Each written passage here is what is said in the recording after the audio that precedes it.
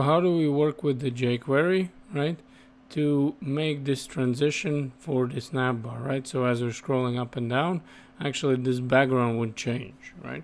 So the first thing we would need to obviously go back to a script, right? Not main CSS, actually, but to a script over here. And now you can see that we have been working with OWL and we have been working with a lightbox, but we would need to add some more script, right? So over here, I'm going to comment this, that this is going to be navbar transition over here, transition, right? And then after that, we're going to obviously have to write again a document ready, right, for a jQuery, right? So over here, I'm just going to put a $sign, right? And I'm going to say this is going to be a document, right? And then I'm going to say this is going to be document ready. And over here, we're going to write a function, right?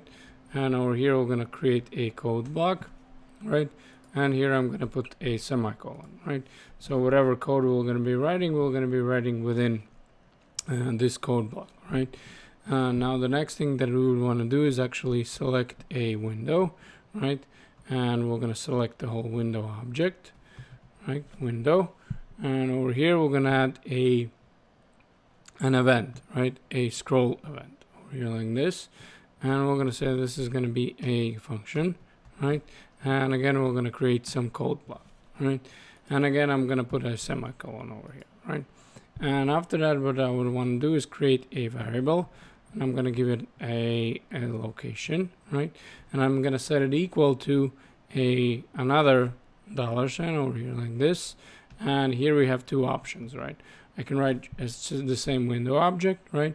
But because we're already working with the window object, I can just write this keyword, and JavaScript is gonna know that what I mean is this window object over here, right? And what I want to do is add another event to it, and I want to add a scroll top, right?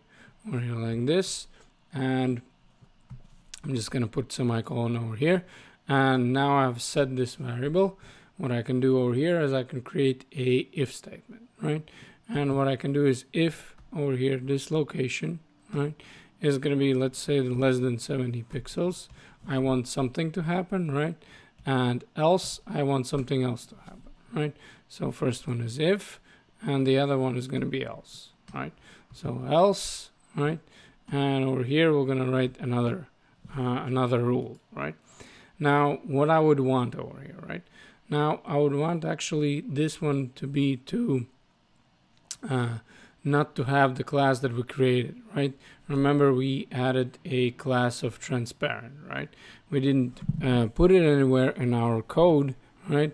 But we have it, right? In our main CSS, right? If we go back over here, you can see the transparent, right? Background, right? Now, if we go back over here to a script, right? What I would want to do is actually select a nav, right? The whole nav with a $sign again, right? I'm gonna go use it like this over here, and I would want to say remove class, right? Remove transparent class, right? So I'm gonna root transparent over here like this. Now the key though is you can see that I haven't added it, right?